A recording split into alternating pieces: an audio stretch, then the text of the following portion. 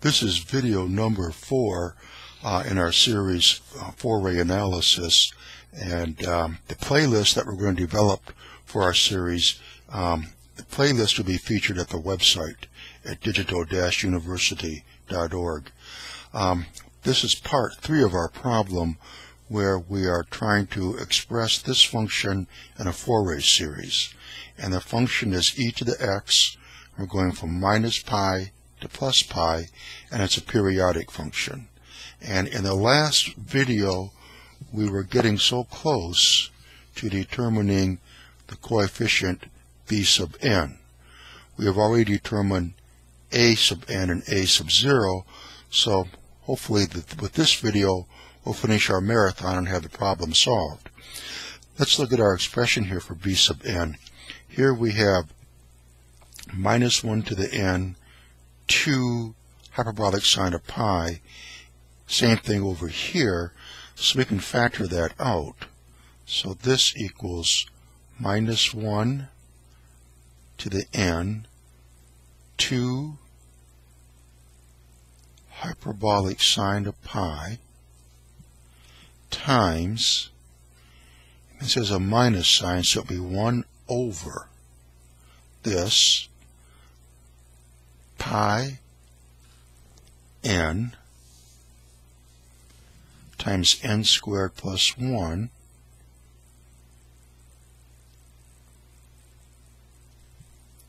minus 1 over n pi. And let's see, that stays the same, so we have n pi minus n pi times n squared plus 1 divided by n squared pi squared times n squared plus 1.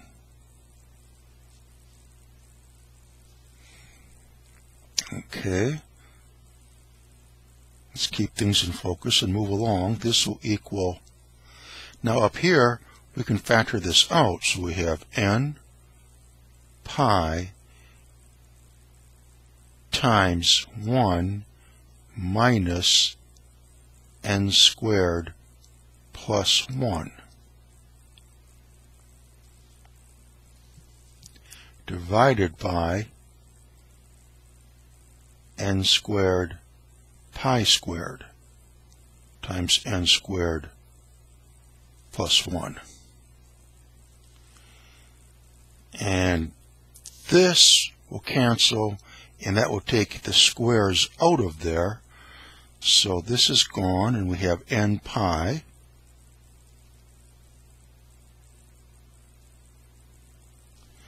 like this. And let's see, what else do we have?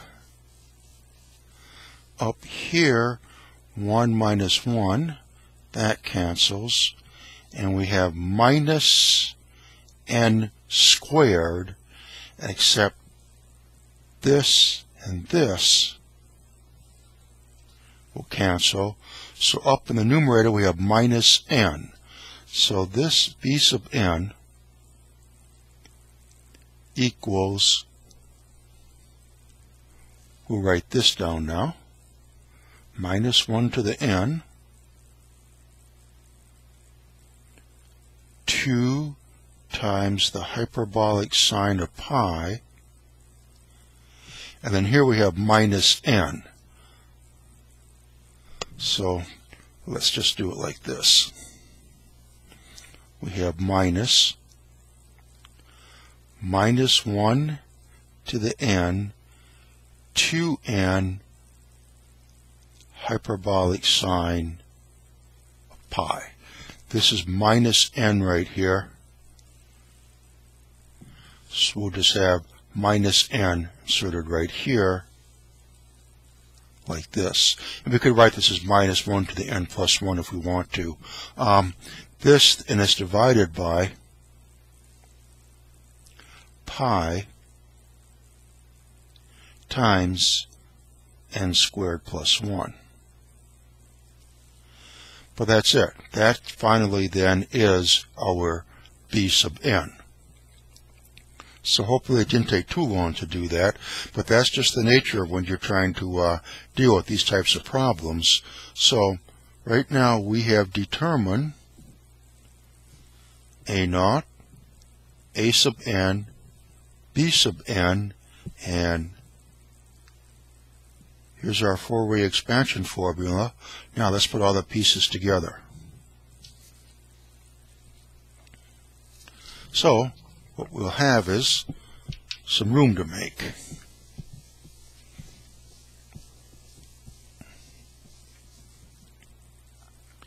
So f of x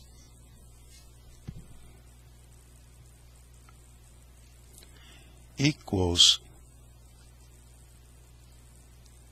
a naught divided by 2 plus the sum n equal 1 to infinity a sub n, and in this case it's just the cosine of nx, plus b sub n, and again in this case just the sine of nx. The formula, of course, is cosine n pi over lx. Same thing for the sine, but here L is equal to pi. Okay. Now, a naught over 2 is 1 over pi, so, and here that's e to the x equals, then that will be the hyperbolic sine of pi divided by pi. Let's make that a little bit bigger.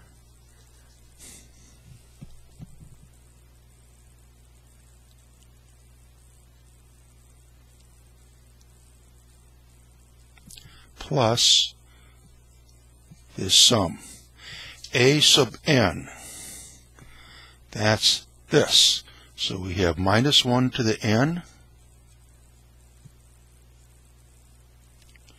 2 times the hyperbolic sine of pi divided by pi n squared plus 1. And b sub n has a minus sign. And of course that's this times the cosine of nx. And then it will be minus, all this is under the summation sign here, minus,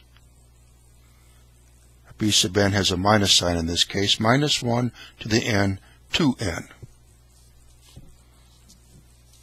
So we have minus 1 to the n 2n times the hyperbolic sine of pi divided by pi n squared plus 1.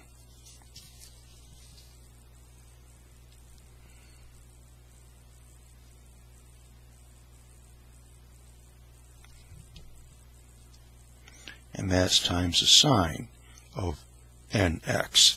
And n goes from 1 to infinity. So here is our formula, and here we have hyperbolic sine of pi over pi, and we have it here, and we have it here, so we can factor that out of the expression, and that will give us, might look a little bit neater then. We would have hyperbolic sine of pi over pi times 1 plus 2 sine over pi, 2 hyperbolic sine over pi. So here it will be plus 2, we have the hyperbolic sine over pi. We'll have a 2 in this case, with the summation n equal 1 to infinity, and then this is gone from the expression. This is on the outside now, This is on the outside now. On the inside, we have minus 1 to the n minus 1 to the n divided by n squared plus 1. So we have minus 1 to the n divided by n squared plus 1 times the cosine of nx. And here we have an n left over, so we have minus n sine nx.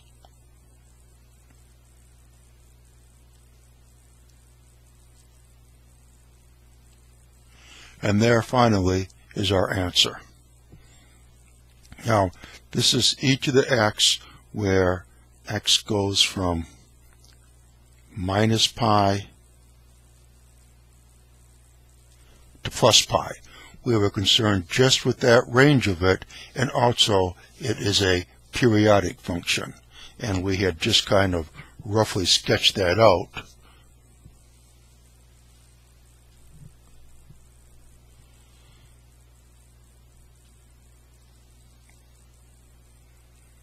Something like this.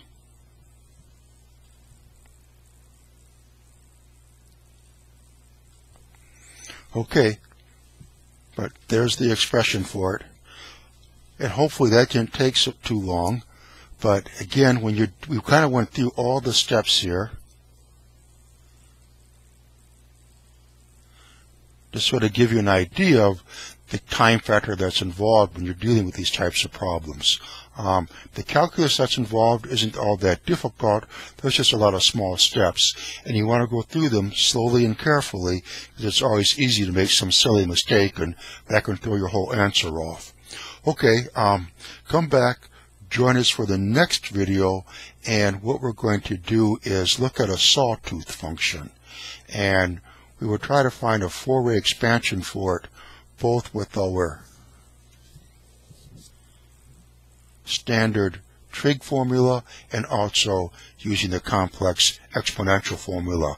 We use both approaches so you get a chance to compare the two. Okay, that's it for this problem. Come back, join us for some more videos, and we'll try and solve some more problems.